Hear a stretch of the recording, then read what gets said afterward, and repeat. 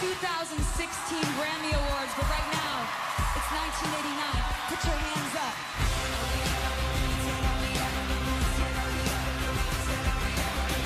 Taylor Swift. Producers Jack Antonoff, Nathan Chapman, Imogen Heap. There are going to be people along the way who will try to undercut your success or take credit for your accomplishments or your fame. Thinking out loud.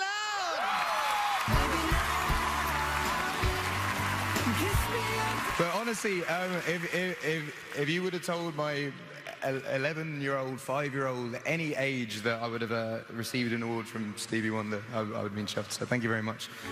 Take me by the hand while we do what lovers do.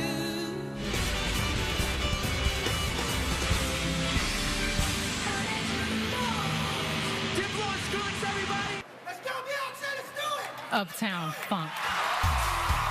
Producers Jeff Baxter, Tom Coyne, Philip Lawrence, Bruno Mars. And I see George Clinton over there, a man who has done more for the word funk than we could ever hope to dream of in our entire life. To Pimp a Butterfly, Kendrick Lamar. This for hip-hop, this for Snoop Dogg, Doggy Style, this for Illmatic, this for Nas. We will live forever, believe that, all right? We said give them some more, this one time, drill for sure, but we gon' be all right. We gon' be all right. We gon' be all right. Meghan Trainor. I love you so much. Thank you.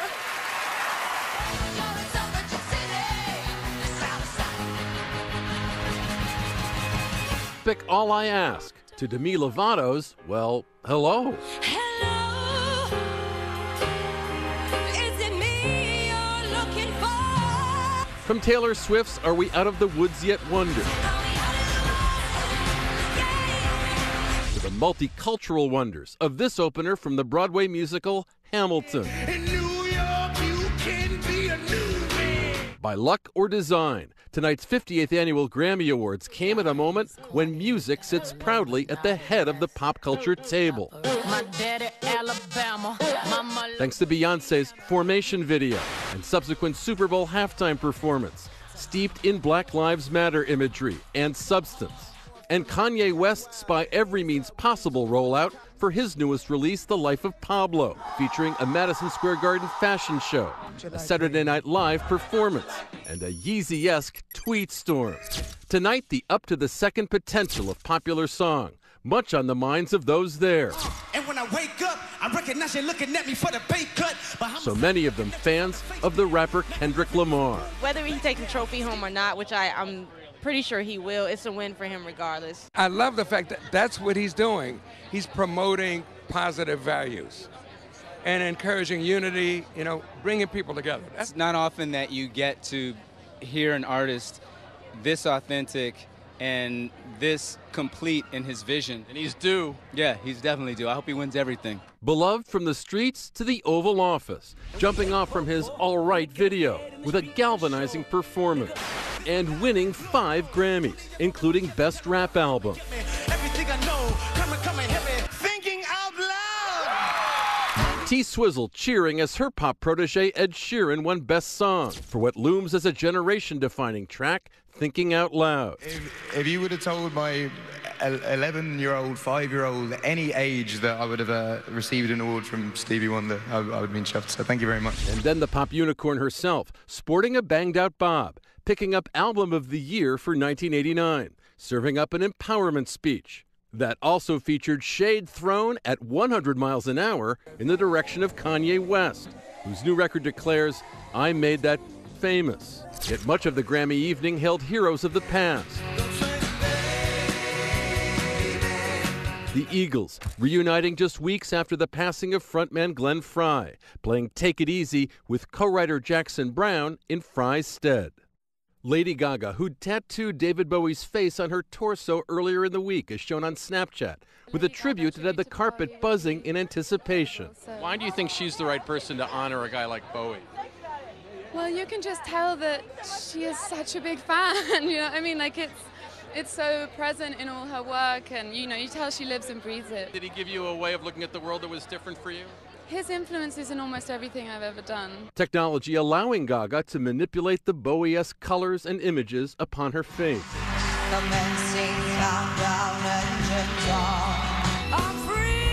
Bonnie Raitt, long a friend and colleague of the late B.B. King, bluesing it up with country multi-Grammy winner Chris Stapleton.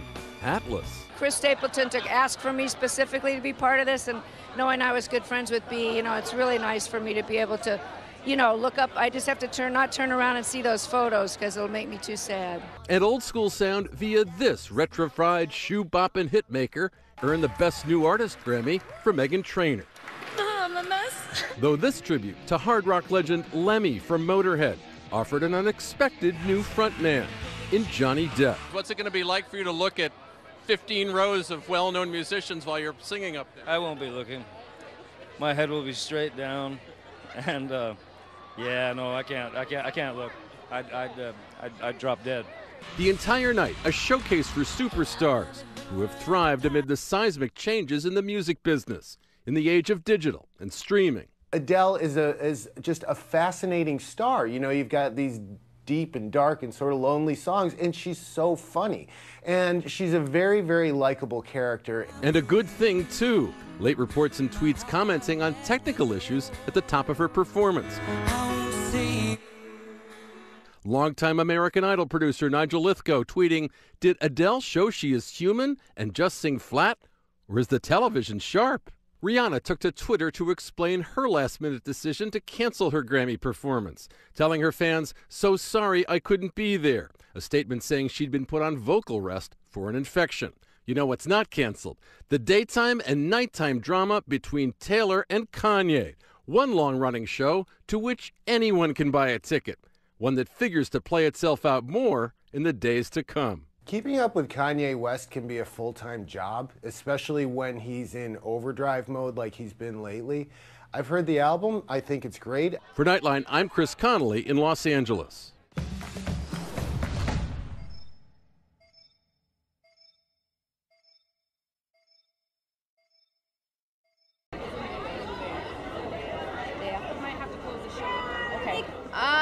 It's Kanye. I don't know. I really feel like rap lyrics sometimes can be a little weary about that, but the fact that he said that, I was just like, it's Kanye, and I feel like she's okay now. She's over it. It's an honor. There's a lot of ways I could try and put it, but it's definitely an honor because it's the Grammys. It's the biggest, most popular red carpet in music, I think. So, to be here, to be able to perform tonight, to be able to just be in the company of all these people, all these incredible musicians it's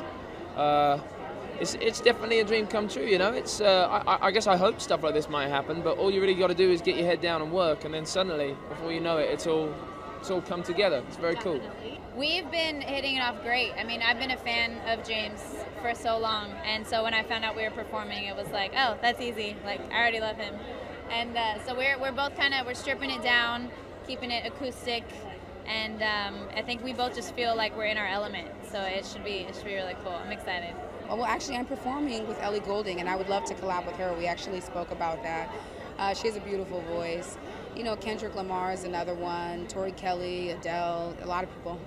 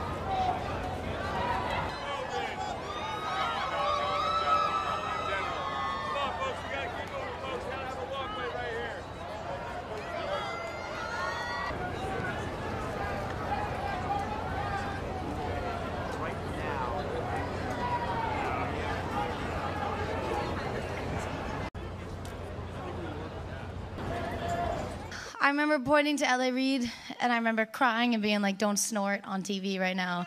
Get it together. Remember your mom and dad, and Charm. And I forgot a lot of people, but I got the big ones down. That's about it. No, I don't make records to win awards. I make records to make records and hopefully make the records as good as they can be. But that's also what these awards hopefully represent. And I think that's the wonderful thing about the Grammys. So. I was just telling Heath a while ago, like, can you imagine years ago telling ourselves, you know, from the future, like, you're going to get 3 Grammys for something you wrote. I don't think that's even what we were doing it for. This is like an extra surprise, you know. We like to write music because it's fun, and that's what we do. That's what we're good at. I thought it was great. I thought it was very moving to respect my father in that way and to pay homage to him, you know, at the Grammys too. So he would have been proud of that. So that was very, very touching for me. Yeah.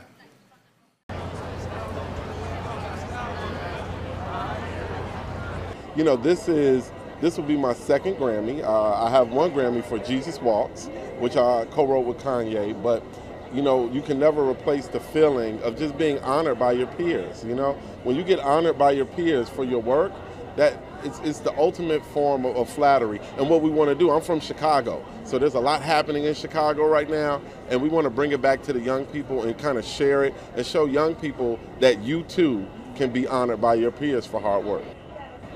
You know, it's 2 sides. I think that there are a lot of people that want to tear my brother down, you know, that want to see him fall. There's nothing that America loves more than a train wreck, you know, and so, you know, I would never be one to be used to tear Kanye down.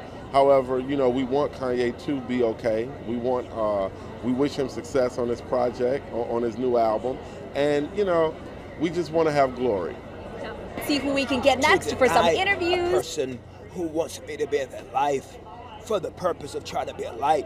As a Christian, I think that it's very prideful if I pick and choose who I can be Jesus with, you know? So, you know, my job is to, whether it's a person that's a crackhead or drug dealer or a convict, I mean, you know, or a politician or a billionaire, if my job as a sinner saved by grace is to try to show if God can clean up me, you know, man, there's hope for everybody.